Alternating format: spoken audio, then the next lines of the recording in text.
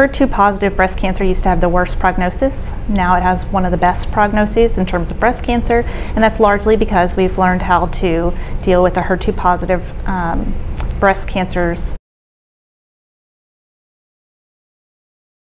Now the way the field is currently divided, there are three major types of breast cancers: hormone receptor positive, HER2 negative, HER2 positive, and triple negative, although that's going to be subdivided later on. A large part of our success in the HER2 field has been in developing targeted therapies to the HER2 receptor.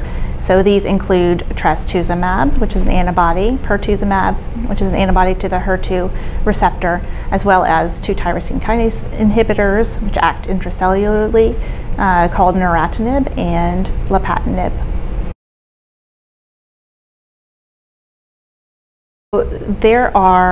We subdivide hormone receptor positive, HER2 positive cancers out from the hormone receptor negative, HER2 positive cancers. We see that these are actually very different biologies, and in many trials this has been recognized, and we're starting to realize that the hormone receptor positive, HER2 positive cancers, even though they don't have a high rate of pathologic complete response, they still do have better overall outcomes than hormone receptor negative HER2 positive. Eventually, I think they'll be treated as different diseases in more ways than just adding endocrine therapy.